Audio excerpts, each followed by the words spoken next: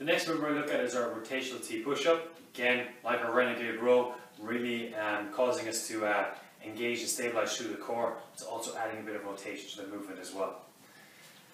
For our T push-up, we start in our conventional push-up position. So as we push up, again, we want to keep our elbows in close. Do not let them flare out. As we push up, from here, we're going to rotate around, getting a good straight line from this hand down to the opposite hand. Rotate back, push up, rotate around, maintaining a good position again, a good line from both arms, rotate around, keep that core engaged, and push up.